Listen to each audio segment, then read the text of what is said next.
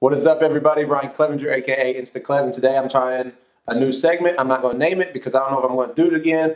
But just like everybody else in the morning, the first thing I do is get on some kind of social media, usually Instagram, Twitter, and YouTube. I don't think that's not social media, I guess. Sometimes I get on Facebook. It's falling down the pack because my mom and grandma are on there now. So we try to stay away from there.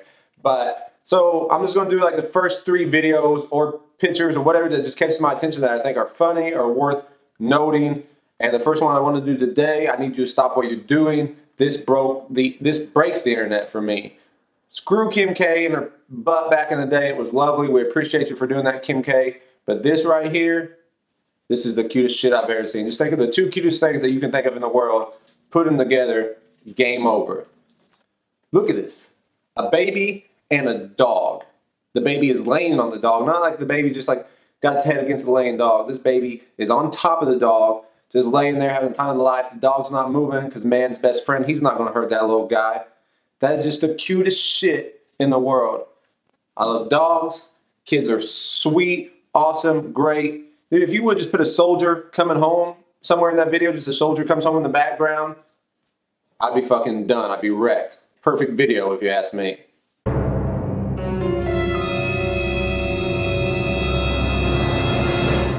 This video was all fine and cute, and don't get me wrong, that's why I put it on here. It warmed my heart a little bit, but what happens when somebody comes and knocks on the door of this house?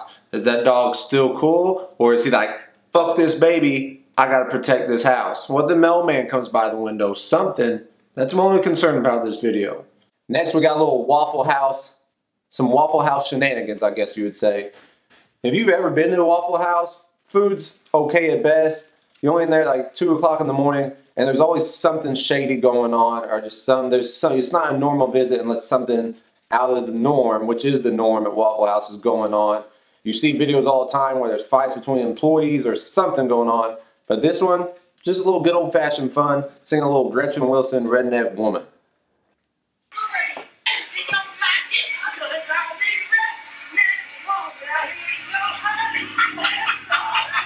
Just getting, there's no way those things are really like, somebody had to, there's something in that shirt. Or she just got some big old ditties. I don't know. Jesus Christ. He's got a fucking helicopter. And that dude's loving it. I don't blame him. Missing a tooth, but having the time of his life. He appreciates Waffle House. And last but not least, we're going to do a little sports angle.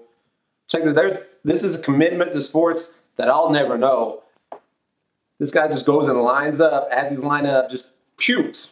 And just stays in stance. Like, it almost looks like it's part of his pre-game ritual. Not even pre-game, pre-snap ritual. Like, I'd like to see the rest of this game and see if he does this every time. It's disgusting. Just projectile vomits. And not only do I want to see every other snap to see if he does this every time, I want to see this snap right here and see if the quarterback goes on his 3-step drop and just slips in this guy's puke. Because that, my friend, would be impressive, funny, and disgusting.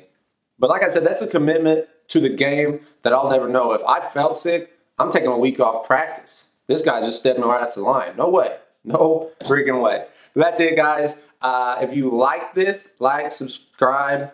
Well, if you like this, just like the video. Let me know in the comments. If you got a name for it, let me know. But if you guys like this, I'll keep doing it. Other than that, subscribe to my channel. I'm getting close to 100. Get 100, I get my own little / InstaClev. So that would be much appreciated. Other than that, guys, have a great day. Now.